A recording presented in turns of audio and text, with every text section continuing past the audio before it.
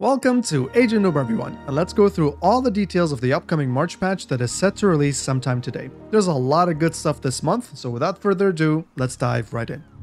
Let's begin with the general changes. Wonders after many painful posts complaining about how easy they were to build and defend in team games get a sizable nerf by doubling their cost from 3,000 to 6,000. The Mongols specifically who had their Wonder at 4,000 resources get nerfed even harder up to 8,000 resources. It's safe to say that this should definitely delay the timings of the Wonders in team games, but since slinging resources amongst allies is still a thing, we'll have to wait and see if they need some sort of scaling on resources or time depending on the size of the map. That said, since the developers acknowledge that this nerf disproportionately affects 1v1s in particular as a stalemate breaker, they mentioned that they will be working on some sort of scaling to make Wonders viable but not overpowered, regardless of map size or player count, so we'll have to wait and see. Another very welcome change is the significant nerf of the stone wall building time. Many of us were complaining about how easy it was to wall up to slow down enemy progression and keep rewalling to buy yourself even more time. Well, the build time is now doubled from 8 seconds to 16, which is great. The Delhi specifically also get a nerf in this regard, in which their special infantry stone building time is also doubled from 30 seconds to a whopping 60, which is also a good change. They've also addressed two more things. Attack animations overall were fixed with the exception of the elephants in previous patches, but this patch should address that final flaw now. No more animation cancelling of any kind.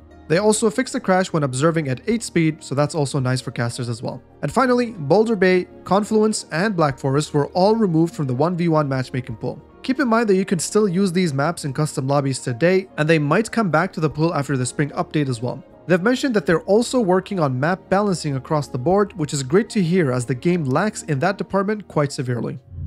Alright, now that we've covered the general changes, let's take a look at Civ-specific changes, starting with the Chinese. I didn't know this existed, but apparently the nest of bees would stop firing once the initial target died. Thankfully, this is fixed, so your nest of bees shouldn't randomly stop anymore. More importantly, however, we're seeing some changes to the Chinese taxing system overall, as the Chinese win rate absolutely plummeted after the heavy nerfs from the previous patch. The tax cooldown of buildings is increased by 5 seconds, up from 15 to 20. There was also a bug that allowed the capital town center to receive taxes after being destroyed, but this is fixed as well. More importantly, the supervised bonus was brought down to 150% in the previous patch by mistake, so this patch will revert it back to the previous 200%. They do mention that they plan on adjusting this number once more, but alongside other buffs to the Chinese to offset the 50% drop, so we'll have to wait and see. The real buff from all of this is the carry capacity increasing from 20 to 40 gold. This means that you can increase the carry capacity to 80 gold through Imperial examinations now, and the Imperial Academy will now act as a tax drop-off point. These changes aren't enough for the Chinese to bounce back in my opinion, but there are some more updates that I will cover later in the video regarding this as it relates to future patches.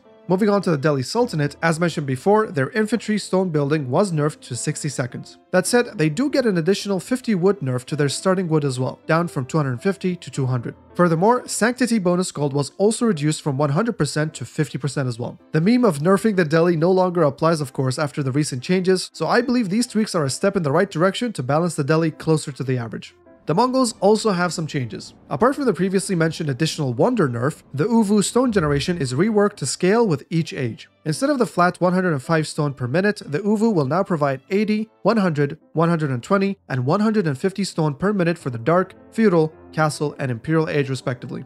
I think this is a great change to nerf the early game of the Mongols, but buff their late game as well. It's not all rainbows though, as the Castle Age Khan's damage is reduced from 12 to 8, which is pretty significant. And the YAM network movement speed buff duration is reduced by half, down to 10 seconds. Hence, maintaining a YAM network on a larger part of the map will be required moving from one zone to the other from now on.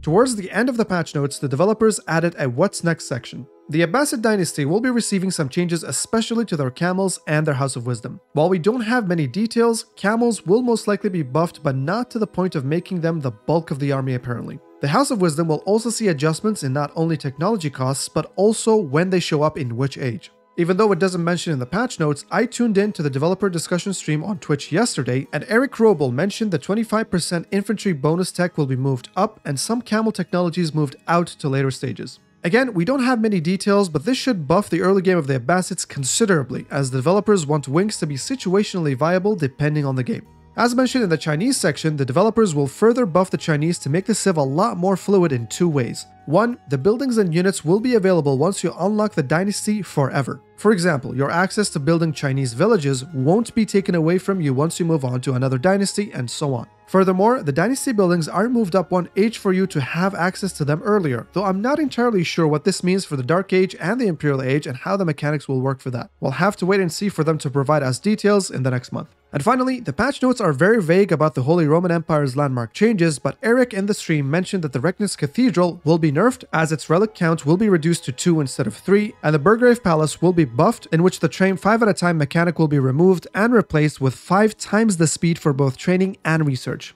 This means 2 things. 1, instead of being forced to have the resources of 5 units at a time to train them, you can queue these units individually for better efficiency and flexibility in which unit you want to train. So instead of requiring 500 food and 100 gold to train a batch of 5 men-at-arms at a given time, you can individually train those 5 units at 5 times the speed, one by one, and even train 3 men-at-arms and 2 spears if need be. Perhaps a more important aspect of this is to buff to the research times. Imagine researching heavy maces and 2-handed weapons in just under 30 seconds, instead of taking the full 2 minutes, not to mention upgrading your men-at-arms quickly as well. This power spike could prove very useful for the Holy Roman Empire for them to be aggressive and push an advantage instead of going for the more long-term eco approach of the Regnus Cathedral.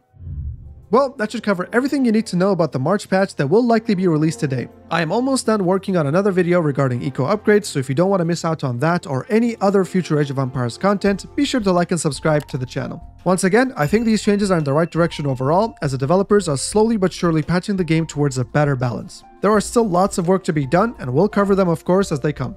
As always, thanks for watching everyone, don't forget to factor in the doubled wonder costs, and see you all in the next one.